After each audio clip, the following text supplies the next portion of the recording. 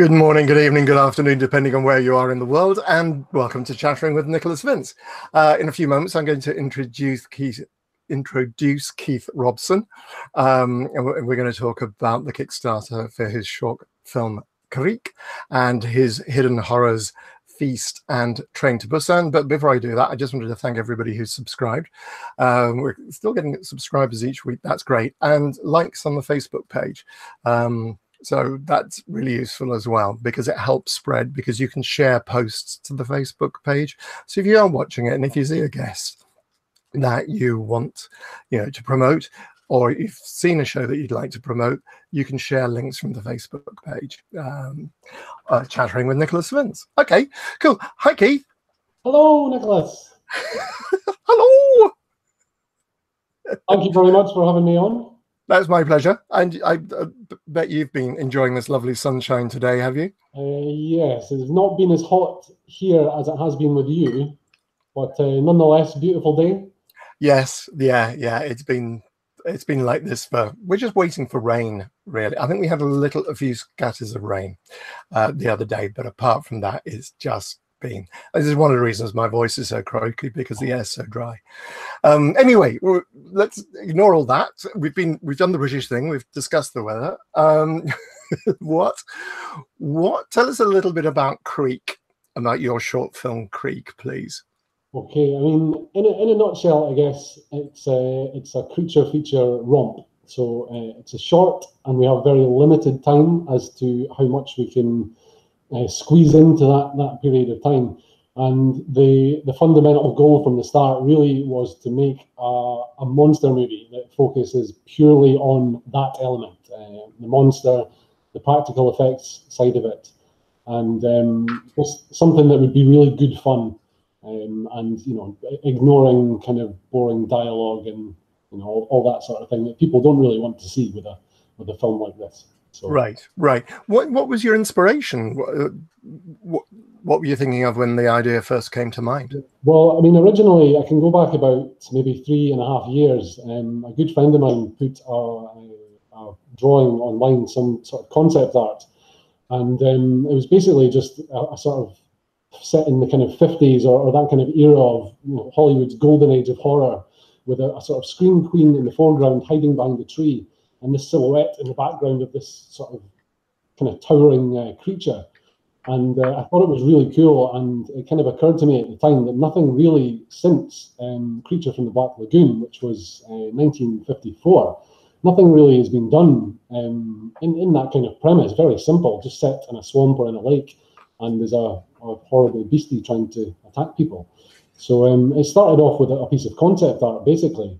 And then with a mixture of a good location that was found just by chance, and getting started on sculpting a monster mask. That's really how it all started. Right, so what is the location? Whereabouts will you be filming, as long as people... So this is down, actually not too far from where I live, which is very fortunate, down at a sort of nature reserve in Scotland, a place called Tentsmuir. Just a very vast, expansive forest, which actually has a loch or 3 individual lochs situated right in the middle of it. So yeah, when I saw the location, I thought this is just perfect for a monster movie, for a creature feature. Okay, cool. Sorry, I was just trying to see if I could get a better sound on my headphones, and of course my headphones have just decided to lose you entirely. So bear with me for just 2 seconds. Default speakers, built-in output. Right, yeah, okay. So you've got this wonderful location. How long did it take you to build the makeup and the costume? About 18 hours. So all in all, the original sculpt, which was just done in water-based clay, took about 3.5 or 4 months to do, which is a lot longer than what people usually spend doing something like that. But it was the very first time I'd ever tried. So it just started off as a mask, and then it was Laurie, a good friend Laurie Brewster from Hex Media, saw the progress of this mask and suggested that we should do something with it in a short film. That coincided basically with the anthology, which we can talk about a bit later. But yeah, basically it started with a mask, and I just started to literally add the arms and legs to it as I went on. I see. Now, you've done creature work before, because you were mentioning Laurie Brewster. Perhaps it's worth just reminding people what creature work you've done before. Yeah. So Laurie is the brain behind Hex Media or Hex Studios, and he's done a lot of films recently. Basically kind of got recognition with Lord of Tears, originally with the Owlman, which I think people will identify with most. I got brought on board just really as a runner and someone to help out on the Unkindness of Ravens. And then in true Laurie fashion, got roped into to helping out with a little bit more than that. So got to don the Raven outfit and the masks and things, and had experience with doing the sort of creature performing, I guess, in that movie. So that was great fun. I mean, I absolutely loved doing it. The next film after that was the Black Gloves, of course, which you'll know. Yeah. You were featured in that. So yeah, with that as well, with the Owlman coming back in again. Again, what a privilege to don the costume of the Owlman, because he's just so popular, and people tend to love him. So it was difficult to coordinate myself into what had already been presented in Lord of Tears with the other Owlman. So I found that quite a challenge to get into that character after doing Ravens. So loved it all the same. Who played Owlman in Lord of Tears? Now, I don't know if I'm actually allowed to right, say okay. if that's just the Owlman, but I certainly give full credit afterwards if I'm allowed to say, but I'm not sure if that's been credited or not. So right. Okay, fair enough. I'm just going to double check with Craig. I'm getting some echoing of my voice. Right, I'll try and turn the volume down at this end and see if that helps. Yeah, echoing of my voice. It seems to have disappeared again. It sometimes drops in and out, and it's never quite explained why it does it. Sorry about that. It's like technical issues this week, folks. So how did you meet Laurie? How did you meet Laurie Brewster? So Gavin Robertson, who you've had on your show before to talk about Kickstarter, Wendigo, which was back in March, he did a crowdfunder for that. Gavin and I have been basically best friends since we were born. We were neighbours in our little village, and yeah, we've been best friends ever since. So Gavin got involved with Laurie before Lord of Tears. They met at high school and went to college together. So they were doing Lord of Tears, that was finished, and they'd already started filming Ravens, and then they had to have a break, I think, over the winter. So they returned to Ravens the year later, and Gavin just asked me along to help out, as I said, as a runner, someone to just kind of help out behind the scenes with the crew. Yeah, that was my first taste of the industry, and at that time of Ravens, this was pretty much the last act of the movie when all hell breaks loose. So lots of blood and guts, lots of practical effects, and lots of action. So I just absolutely loved it. You know, one of the best times I've ever had on that shoot. So yeah, I was just hooked, and Laurie and I became close during the filming of Ravens, and have fortunately been invited back ever since. Brilliant. Okay, cool. So going back to Creek for a little while. Congratulations on hitting the target on the Kickstarter. How long has the Kickstarter got left to run? So it finishes on Thursday evening, I think 10 o'clock UK time on Thursday. So the best part of 5 days left still to go. So we did really well. We hit the target at the end of last week, I think, just after a last kind of promotional push. So now we're at the stage of being on to our stretch goals for the campaign. Right. So please talk me through the stretch goals. What stretch? Because you're nearly at your first stretch goal. Is that right? Yeah. So we're less than £100 away from our first stretch goal. which is going to focus on adding more and fine-tuning the practical effects that we have in the film already. So, you know, buying these practical effects prosthetics and making them, which I'll be doing myself, you know, it does cost money, unfortunately. So we were a bit limited with budget originally, but the idea is to go back to what we've shot already and get some additional footage with some extra gory, bloody practical effects and throw them into the mix. So that's the aim of our first stretch goal. Right. Kind of increasing the production value of what we already have by just going back and spending a little bit more time on our more bloody scenes. Right. And yeah, there's nothing I can do about me echoing. It'll just come and go. Then the next stretch goal you were talking to me about a little bit earlier on. Now, I'm sure I've seen photographs of you being suspended from a tree. Yes, yeah. Difficult not to give too much away, but the script for Crete was very ambitious from the start. I thought that was very evident, that I had all these grand plans and visions in my head of things that I wanted to happen. And I guess it wasn't until we started shooting and I kind of started to realize how difficult these things would actually be to do, not to mention dangerous. So yeah, the second stretch goal is basically to go back again and revisit a scene that I really wanted in the film, which we've tried so hard to actually do already. But unfortunately, it didn't work out. It looked awful by the time we were finished because it was all a bit haphazard and you know, a bit risky and dangerous. So the plan is, if we reach this second stretch goal, is basically to invest in the equipment that we really need to do it safely and to do it properly, and have what I think will be quite a key scene that will, you know, get a little bit of a cheer or certainly a big smile from the audience. If we manage to get that in the film. So it's something, it's a personal stretch goal for me because I was just quite, you know, quite frustrated at the fact that we tried so hard and it just didn't work out. So I'd love to be able to get that. Right.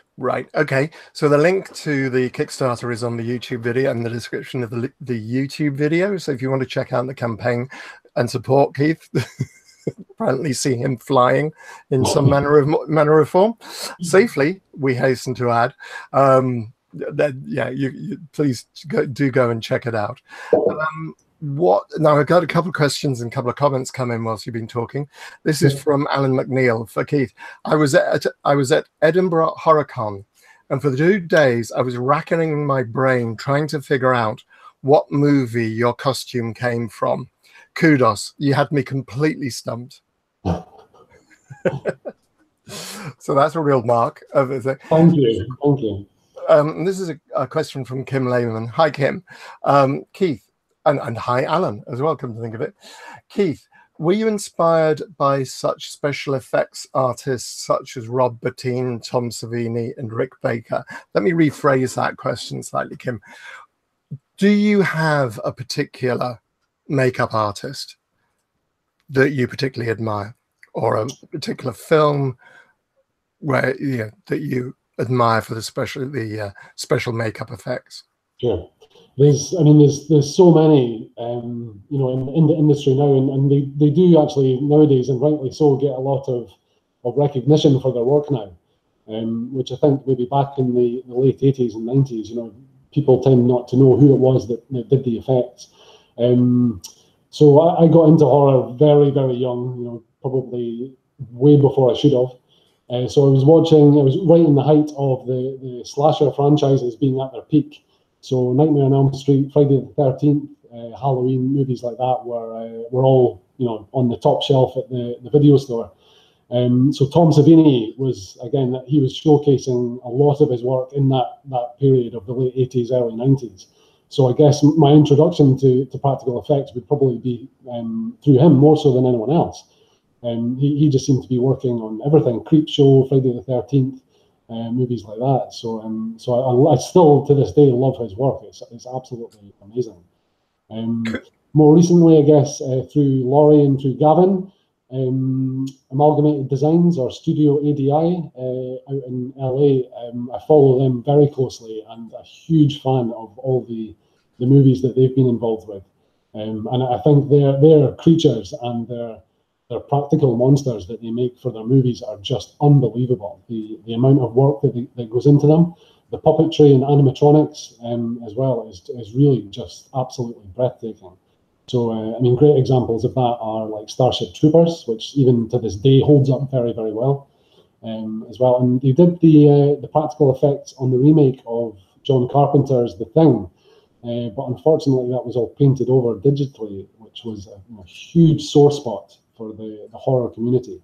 But regardless, I follow them, almost daily, keeping up to date with what they're doing. That's Tom Woodruff Jr., who played Pumpkinhead, as well as him and his partner Alec Gillis. They made the Pumpkinhead costume through the studio. So, I mean, I just love everything that they do. Can't praise them enough. Right. Yeah, I'd seen the YouTube video of the original practical effects for The Thing. Yes. And it is quite extraordinary, and it's just so much more effective than the CGI stuff. Absolutely, yeah. Because it looks more real. Mm-hmm. It just looks more real. So basically, they did all this practical stuff, and then somebody said, "Yeah, you know what? Let's spend a shed load more money with CGI because I don't know why. Perhaps because they thought that's what the kids would like, and that they don't. Kids don't like practical effects. Well, that can't possibly be true. No. Otherwise, I wouldn't keep on meeting young people when they come to conventions. Huge fans of Hellraiser. Yes. So it makes no sense to me why. No, it's in interviews with Alex and Tom, speaking about that particularly, and it's a sore spot for them because they put so much work into it. And I think the idea was, when the movie was ongoing, as though it would have digital polishing. So still using the practical effects, but getting rid of the wires and things like that. But yeah, they didn't really find out until the very last minute. Actually, until it was almost released, that everything that they'd done really had just been removed. But the producers or the studio of the film had basically said that they wanted it to look more like a video game for their target audience, which I just think is, I don't understand at all. So very, very unfortunate, but regardless, there's countless examples of their work at ADI, which is, as I say, even the older stuff holds up, amazing to this day. So great follower of them. Okay. Sorry, I'm just reading something. Okay.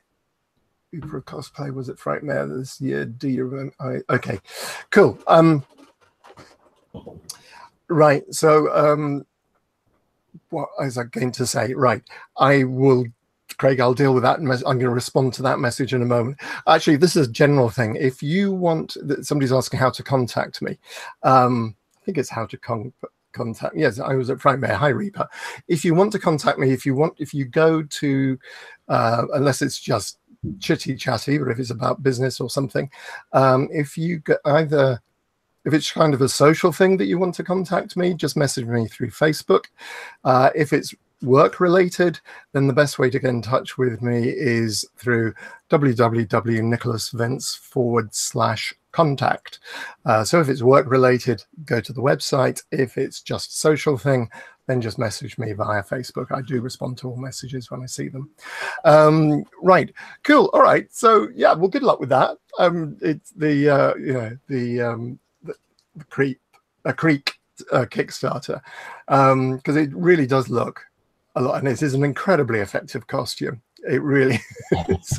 And I did admire you for walking around Edinburgh Horror Con for 2 days. That was hard work. Yeah. That was very, very hard work. And yeah, incredibly effective. Incredibly effective. We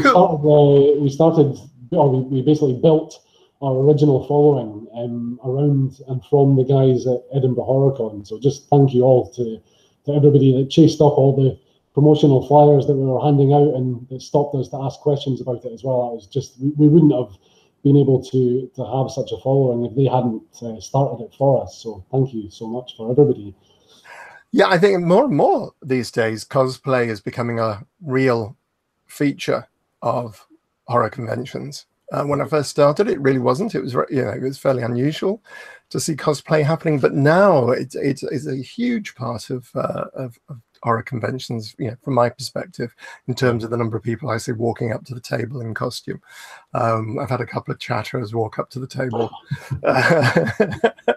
which is lovely. I really admire people who do that. Cool. All right. So I'm just going to give the usual spoiler alert because we're going to move on to. Oh, actually, not sorry. What I didn't do before we move on is to talk about the rewards. What sort of rewards can people get for the Kickstarter on Creek? Right. So, I mean, having a good look around Kickstarter before I started the campaign, just to get an idea of what sort of things in the horror Kickstarters people tend to like pledging on. Had a good look around, but again, I went to Laurie and his Kickstarters, which he's done for Ravens, for the Black Gloves, and recently for Automata. And his Kickstarters always look beautiful, the way that they're structured and laid out. So there was a bit of copy and pasting going on, I'll admit, but it's a tried and tested method, which looked really good.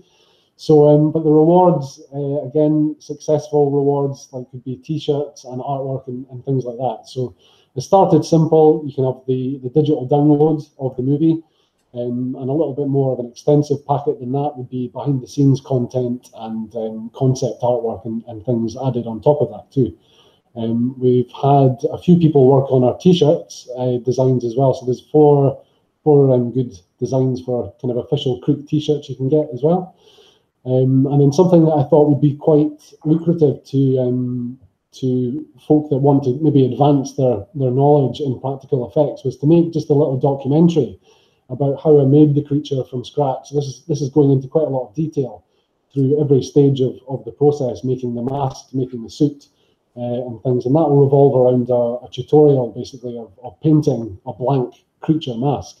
So it'll just give folk an idea of the work that's gone into it, and if they want to get involved themselves or give it a go, which I would completely suggest, then yeah, that's great for people that are interested in that side of the filmmaking, really. And then with that, our top end reward basically is the actual screen use masks themselves. So once we're done with the movie, then we've got our collection of our sort of official movie props, which one of them is actually here to say hello. Oh! So this is our creaker, as he's getting referred to more and more often now. So these are pretty much the ones that were used in the film, and they will be available basically through the Kickstarter to buy if people want to buy them. And with that, you get a certificate of authenticity from myself, saying that it was part of the Creek movie and whatnot as well. So just for people that like that side of it, I think it's a good collector's item and something that you can kind of put on the mantelpiece, and will certainly start a conversation with people coming to the house. So I thought that would be a great reward. Top end, but they're limited, and they won't be any more again. So cool. Right. So I mean, that's amazing. And I was just thinking, if anybody wanted to go to a Halloween, rent a costume for Halloween, there is a mask that nobody else is. It's really unlikely, unless they happen to be massive Creek supporters as well, that you're in the same family supporting the Kickstarter, possibly.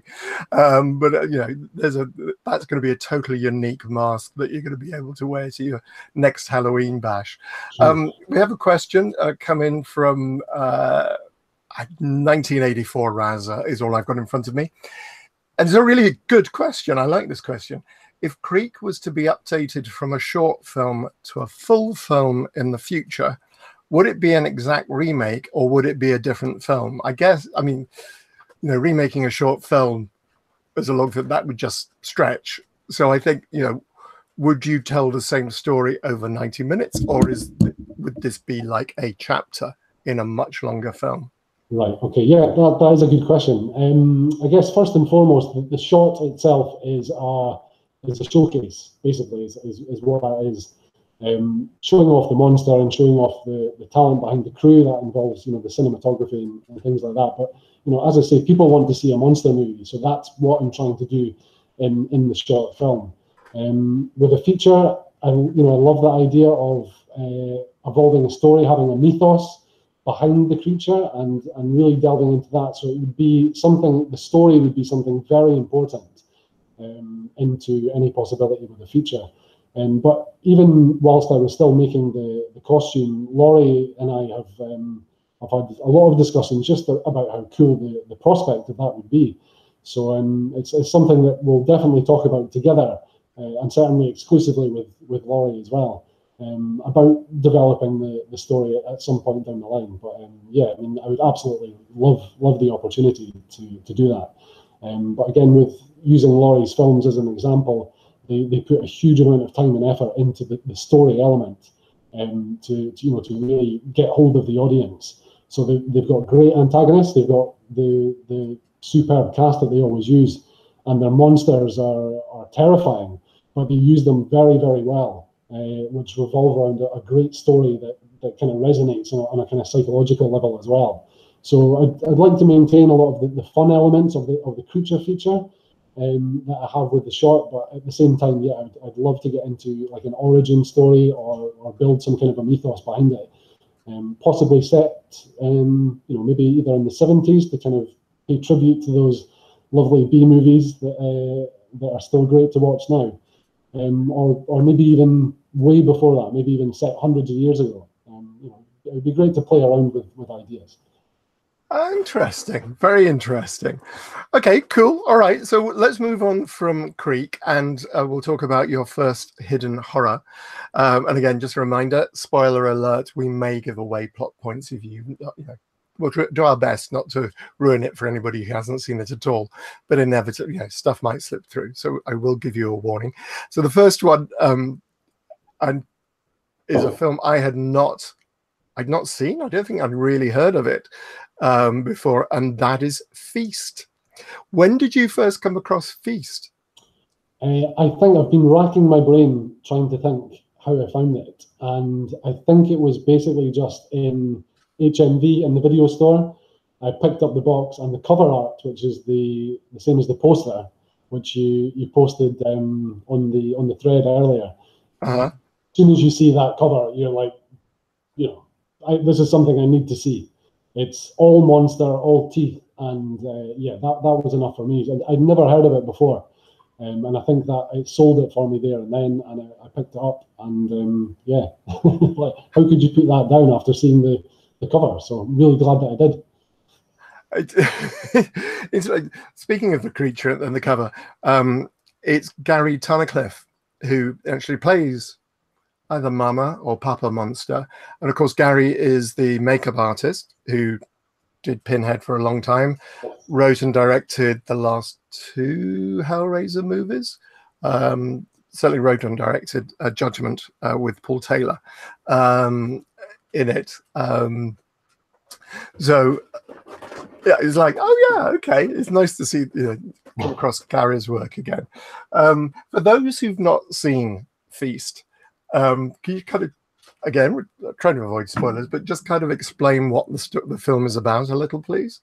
Yeah, sure. Well, it's a creature feature for sure, a monster movie, and it basically revolves around a group of people in a bar that you get the impression they've all been there, they all know each other for a long, long time.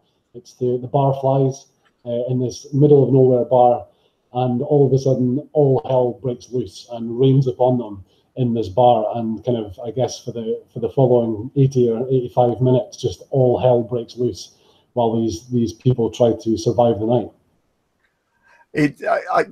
One of the things I found particularly fascinating is that it's directed by Clu Gallagher, and immediately I saw that name and I thought, I wonder if he's any relation to Clu Gallagher.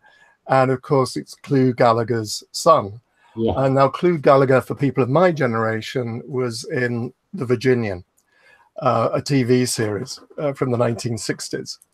And I noticed that basically John Gallagher had cast both his father and his wife, I think they're married, in the movie and in the sequel as well. Yes. In fact, somebody mentioned on one of the comments earlier on that this is a part of a trilogy. I've only had a chance to see the first one. But they're great. They're really, really. It's a really interesting movie. What I titled it "Let's Kill That Trope," because it really does take. You get all these lovely subtitles every time a character is introduced. The fun fact: how likely are they to survive?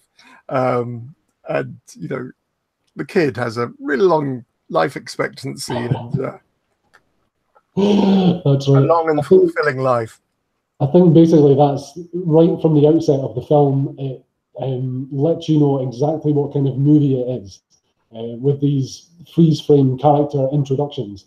Which they're just such a cool idea to do that. And as you say, each character has their own life expectancy written in the freeze frame, which it's just a great idea to do, and it's so cool and different. But it lets you know immediately what it is, and it doesn't try ever to pretend to be anything else.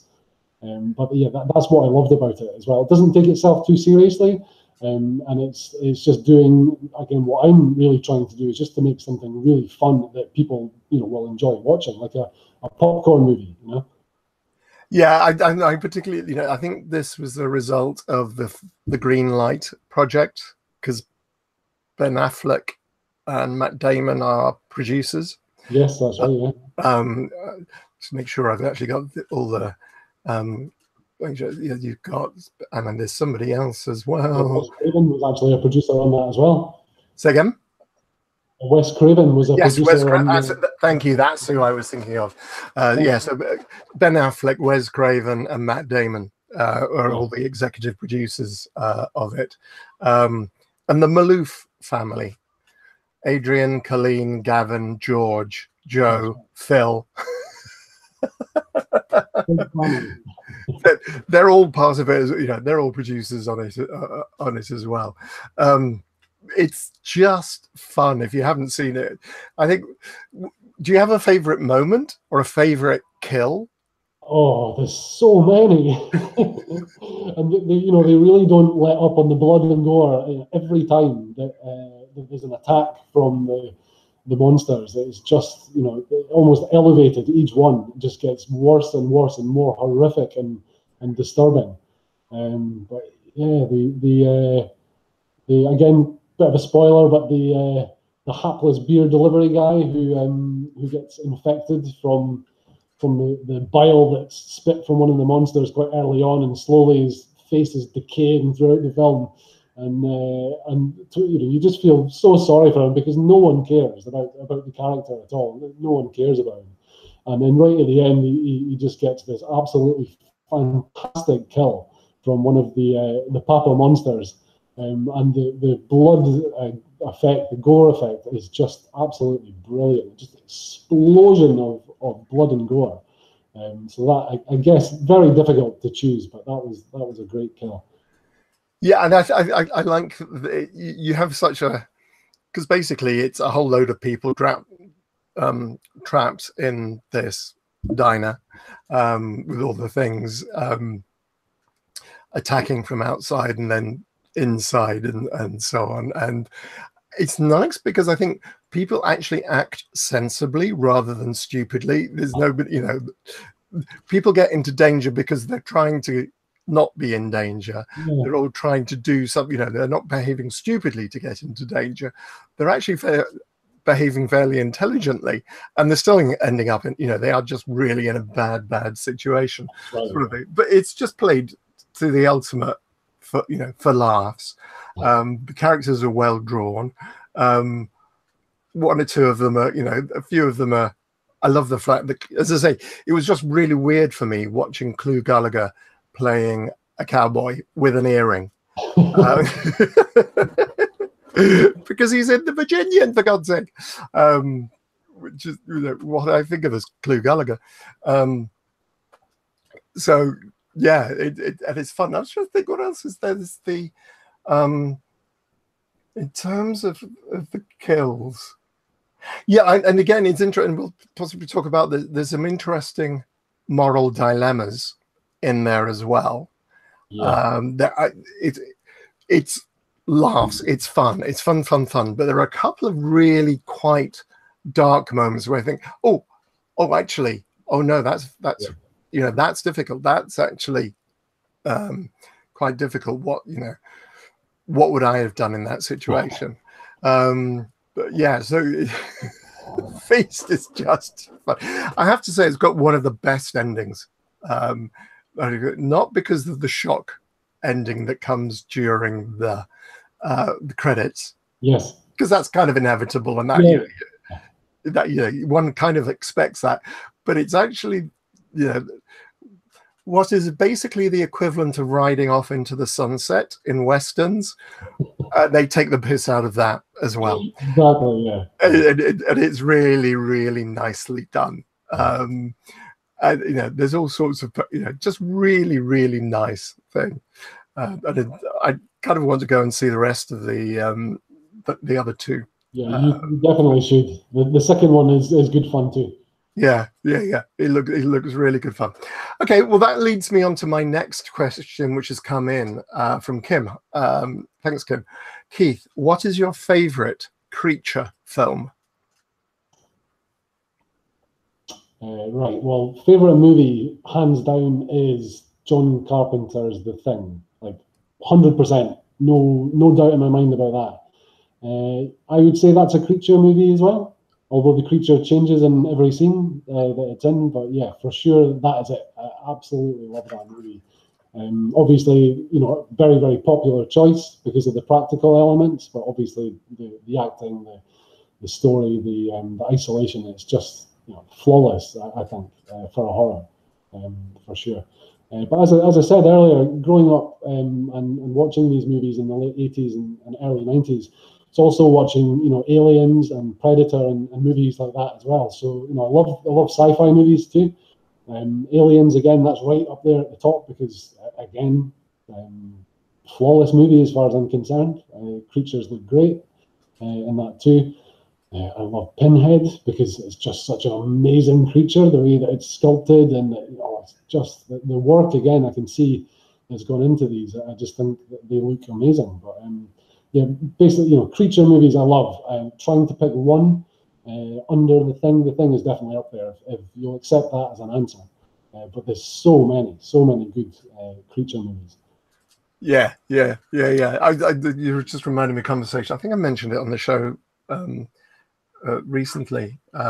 Was talking to Jeff Portis, who obviously created the Pinhead makeup from Clive's design, and working. It is all the details, and it's the fact the scars. If you look at him on the front, there's this beautiful scar here, but then Jeff said, you had to work out how you can get them meeting. He spent ages trying to work out exactly on a three-dimensional face how you can get the scars on Pinhead to all line up so that it looks good from the side, three quarters from the front. I don't think you ever see Pinhead from the back. Maybe not in a full shot, I don't think. No. Certainly not in Hellraiser. I mean, you see Chatterer because when he first comes in, you see the back of Chatterer. Yeah. But you don't, and many times, it's not often. Come to think of it, it's not very often that you'll see the back of creatures. Sure. Because that's where all the seams are. And that's where, you've probably got gaffer tape holding it together or something. Because a great point with the sculpting. When I started sculpting the creature mask, you're right that doing something three-dimensionally is completely different to drawing, a picture that looks great from the front or looks great from the side. So in one of the rewards, it's going to be included all of the photographs that I took at kind of every stage of the sculpting, and I think it kind of demonstrates that looks great from the front, and you turn it to the side, and it looks awful. So you're constantly rotating the sculpture to make sure that from every angle it looks equally as good and realistic, I guess. But yeah, very, very difficult, and I don't think that you kind of factor that in when you get started with something like that. It's definitely definitely an art to it for having something that looks good all the way around. Yeah. It's it's a skill I certainly don't have. Okay, cool. All right. So if you haven't seen Feast, we heartily recommend you go and see Feast. And your next choice was Train to Busan. Now, I saw this a couple of years at Fright Fest. When did you see Train? How did you come across Train to Busan? I was at Fright Fest with you, I think, when that was on. Right. We were too busy drinking in the bar and ended up missing the movie. But I heard great things about it at its showing in Fright Fest. So I looked it up basically when we got back and got the DVD. So yeah, heard great things about it, and I do like a lot of foreign language horror as well. So and a lot of good movies that have come out of Korea in recent years from South Korea. So I was very interested to have a look at it for sure. What's your favorite part about the film? I mean, I think when I watched it, I wasn't very particularly impressed with World War Z, the Brad Pitt movie, as a zombie movie anyway.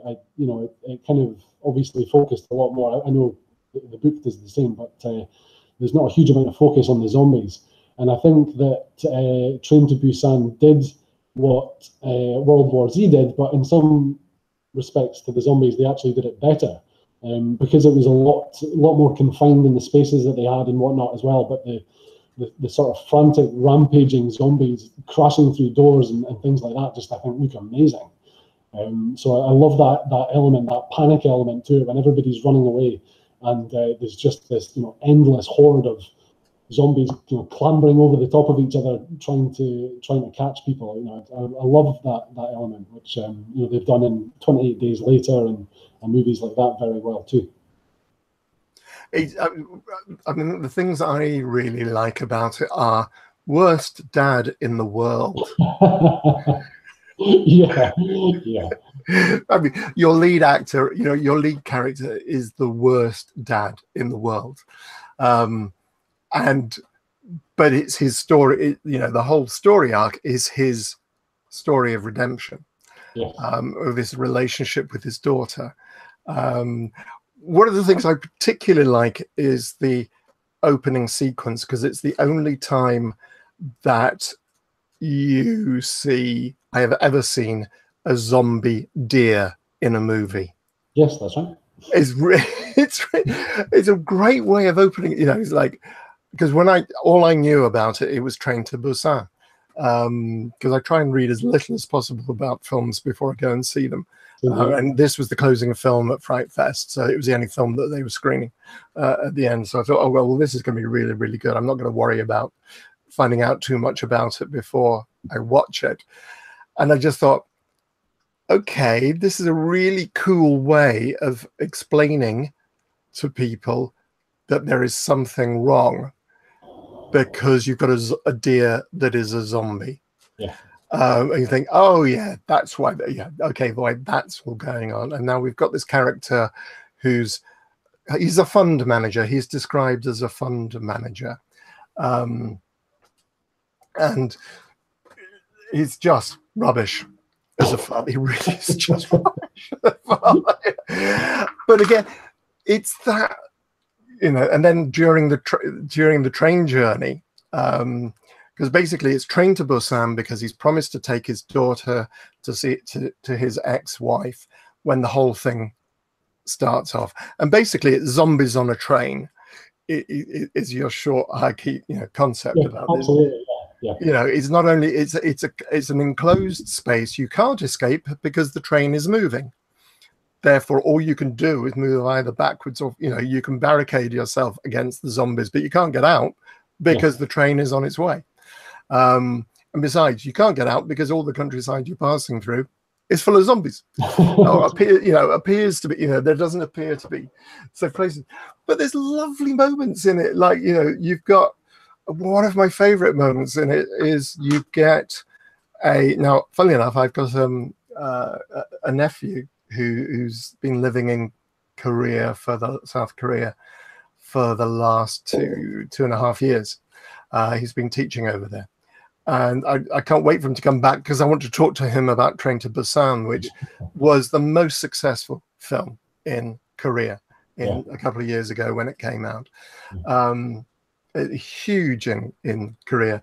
And one of the things, there's a moment where the government is, there's a government broadcast on the train to people saying, just keep calm, you're not going, nothing's really seriously wrong. And whilst this government thing is going on, people are just holding up their phones and they're checking YouTube, and they're seeing what's actually going on. So I thought it was a really nice comment on the power of social media as opposed to government messages. Can you think of do you have a particular moment in the film that you've got as a favorite?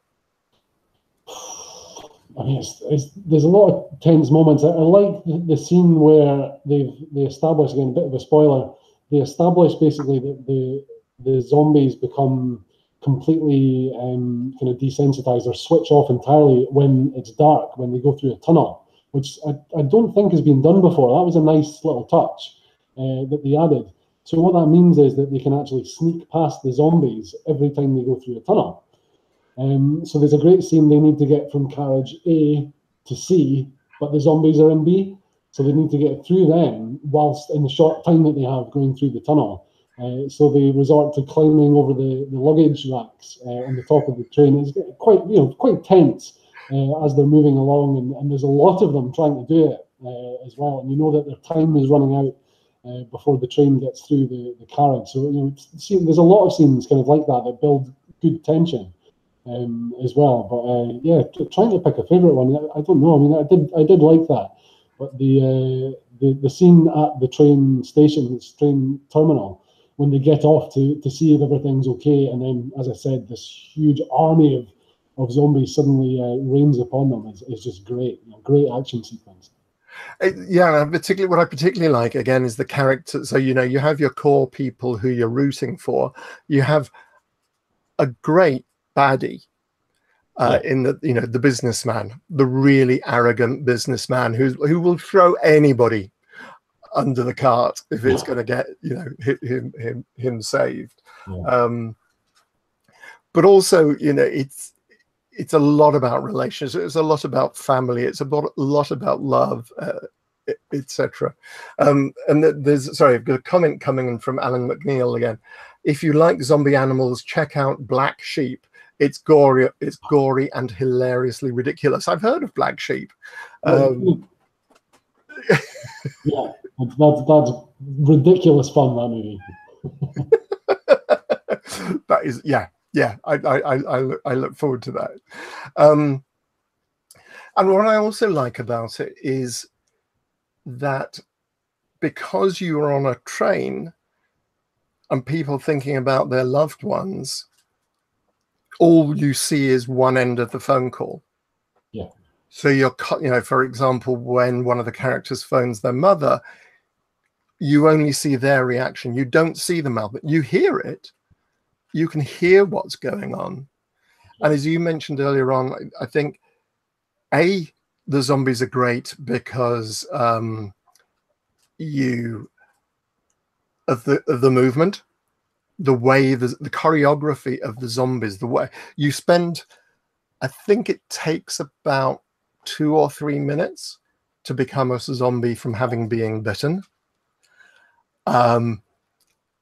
So, and a couple of times you watch that entire transformation, and A, just for to establish what's going on, and B, where you realize that people are putting themselves into harm's way because they're trying to help people who've been bitten.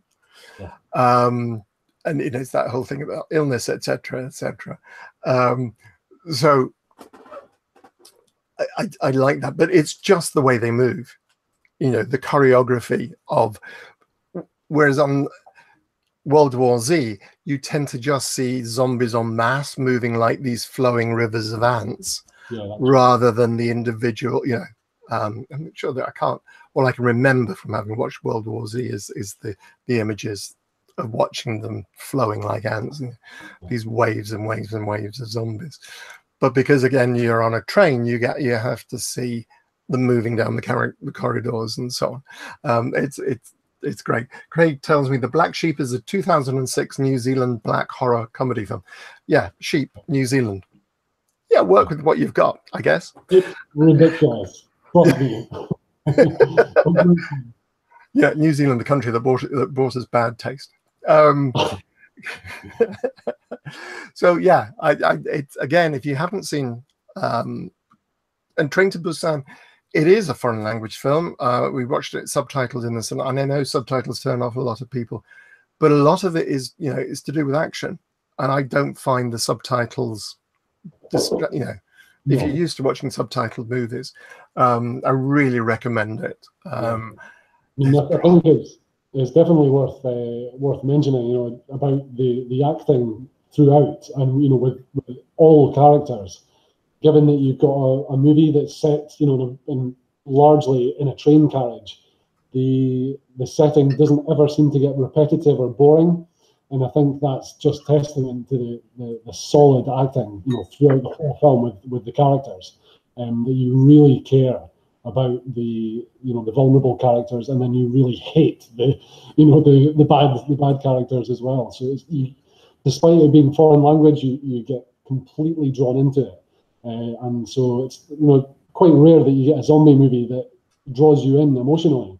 But yeah, I mean, Night of the Living Dead is the, you know, and it's got the same sort of emotional impact as that. Yeah. What I also find fascinating about watching Korean films is that you really get an understanding of culture. Sure. You know, all the driver of the train wears a peaked cap. That's right, as if he was playing, you know, as if he was, you know, you have people on board, you have people on that, you have, rather than just having one conductor for the whole train, you have people every few carriages to look after you and make sure, and they wear airline style uniforms, and you know, it's very important what you look like, because that's what the company is. And so I think it's fascinating to watch other cultures, as far as I'm concerned, and see all the thing. So yeah. Again, if you haven't seen Train to Busan, and again, the actual, and funnily enough, that's an interesting. We were talking earlier on about The Thing and practical effects touched up with CGI. This is very much, you can clear. I don't know, but I assume that they're wearing contact lenses, because, or you know that somebody's become a zombie because their eyes go white, you know, cloud over and become milky. But at the same time, you see all the veins turning black going up the neck. Right. So it's that combination of practical stuff enhanced by CGI, so you can actually see the stuff growing up, you know, growing up the neck, is incredibly effective, very, very effective. So yeah, Train to Busan, really, I'm so glad you chose that, because it was really a nice excuse to. It's a great movie, good fun, but yeah, you know, and visceral as well. Yeah, and as you say, very tense, but also, again, it just takes its time. It runs around about 2 hours. So, you know, the first zombie you see is a zombie deer. Then you really don't see zombies probably for about another 20 minutes or so. Sure. You know, you get to see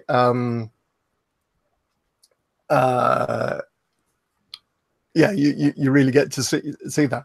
There's another lovely moment in Train to Busan, which I've just remembered.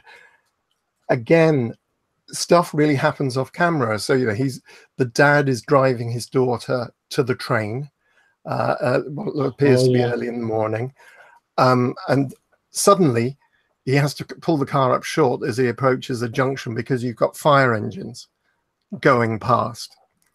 And it's like, you know, okay, well, that's a bit concerning, but obviously nothing to do with me, because it's happening way over there. and the daughter just happens to, and she's a small daughter, she's only about 6 years old, or 6 or 7 years old, I think, and she sticks her hand out of the window, and it looks like snow falling, but of course it isn't snow, it's ash just falling. And that's the only comment you get, really, as to what's really happening. The extent until you start seeing some wide shots later on, and really establish exactly what's going on in the city. Is very clever. Keith says, I agree, Keith, about the thing. Practical effects is the way to go. I love the story, and John Carpenter really knew how to draw you in with the characters. Yeah, definitely. Couldn't agree more. Absolutely. Cool. Well, we're just a few minutes to go to the end. So you've got the Kickstarter. Assuming when the Kickstarter ends on Thursday evening UK time, around about 10 o'clock, I think you said. Yes, on Thursday. So you have a few days to check it out, folks, and see if you'd like to support it. And let's get Keith flying. I love this idea. So I know it takes a while for the money to come through from Kickstarter, but when are you hoping to film your extras and do all the next lot of filming? Essentially, just as soon as possible. As soon as the funding clears, then that'll be it. We'll take advantage of the long days, the good weather, and things like that, and get straight back out down to the creek and get it finished. Cool. All right. Well, excellent. Thank you very much indeed for joining me. Before we say goodbye, I'd just like to let people know that next week I'm going to be chatting with Chris McInroy. He's the filmmaker behind We Summoned a Demon, which I love Chris's work. A Bad Guy Number 2, the first of his films that I saw. It's just hilarious. I love it. And we're going to be talking about his hidden horrors, Student Bodies, and The Gate. Neither of films which I've seen before, so I'm looking forward to seeing those this week. I'll be setting the show up in the next couple of days, so please come and join me next week. In the meantime, Keith, thank you very much indeed for coming to join me. Thank you, Nicholas. What a pleasure. Good. Same here. We do recommend going out to see, if you haven't already, see The Feast and see Train to Busan. They're both brilliant in their own ways. Okay, this has been Chattering with Nicholas Vince. I've been chatting with Keith Robson, and I will hopefully see a few of you guys next week. And around about me are ways to check out the website for future shows and subscribe, etc., etc. Okay,